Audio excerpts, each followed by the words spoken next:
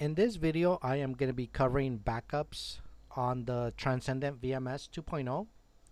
So before I get started, I always like to create a desktop folder and map the files to go onto that folder.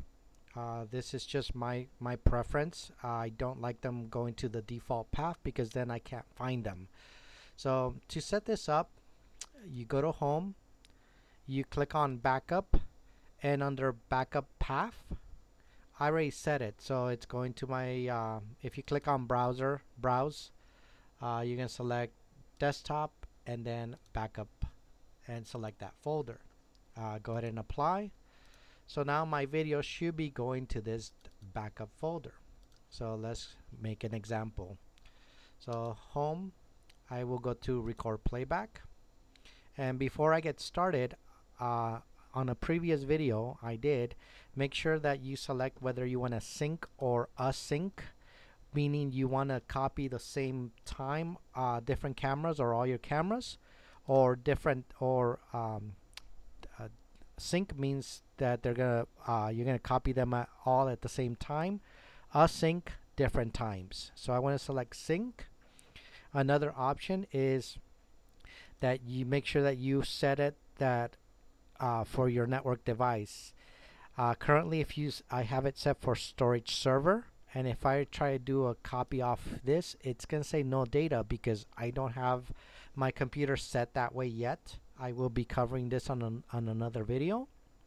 So for right now, I'm gonna set it for network device, meaning that I want to grab the information from the DVR directly. So now I'm gonna grab either a single camera or all my cameras. It really doesn't matter. Let me grab them all. So left click, hold, drag and drop. So now let me select time. So if you click on this option right here, you can actually maximize the time so that way you could see it better. So let me select this footage right here. So now that let's say an incident happened here and you want to do a backup of this, you'll start right here. Then with this scissor icon, this is your start backup time. So let me move a little back and click start. Then let me move to this end right here and select the other scissor icon, which is your backup end time. All this white in between is what I'm about to copy right now. So if I click on this drop down arrow, it's your start backup, and here's my now it's copying, and it looks like we're copying for about 1 minute and 24 seconds.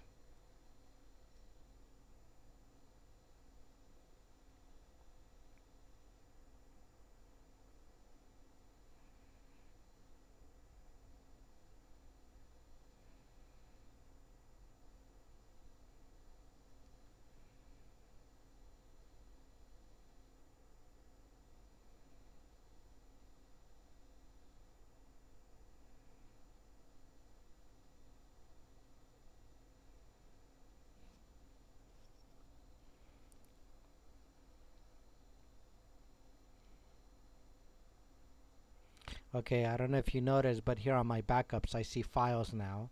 So now if I open up my backup folder, here they are. Now to play them, there's several options. It's an AVI file. What I usually like to use a lot is VLC, just because VLC media player, it's more it doesn't require a lot of codecs. So if I try to play it with Windows Media, it might not work. So I just get the little symbol, the little music symbol. So let me close this up, open with VLC media player,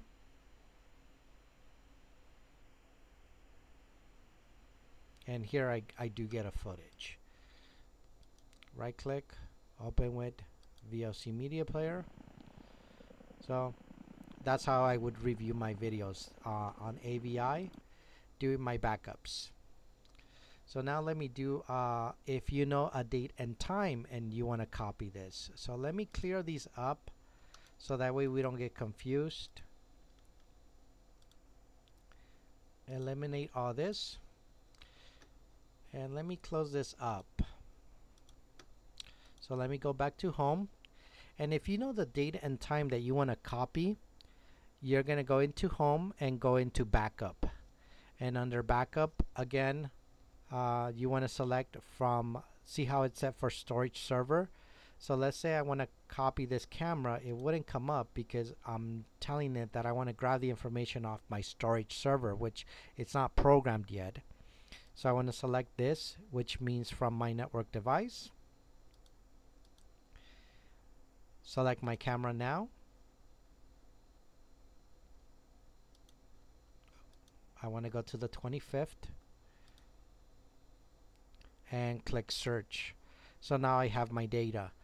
Before we start, we want to select the main stream. If you do not check this, it's going to record the substream. So make sure you check this mark for mainstream.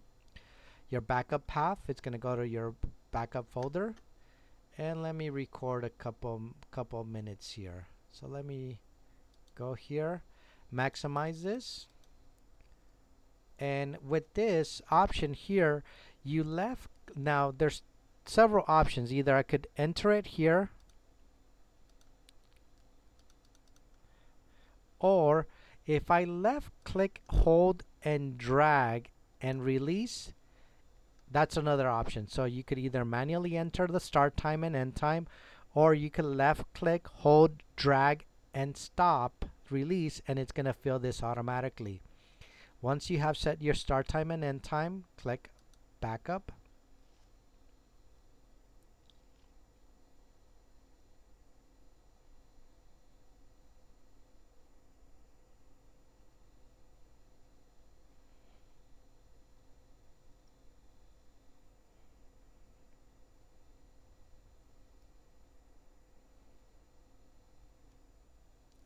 And once it's complete, go to your backup folder. And again, I like to play it with VLC Media Player. And there it is. So that's how you would do your backups on the Transcendent VMS 2.0.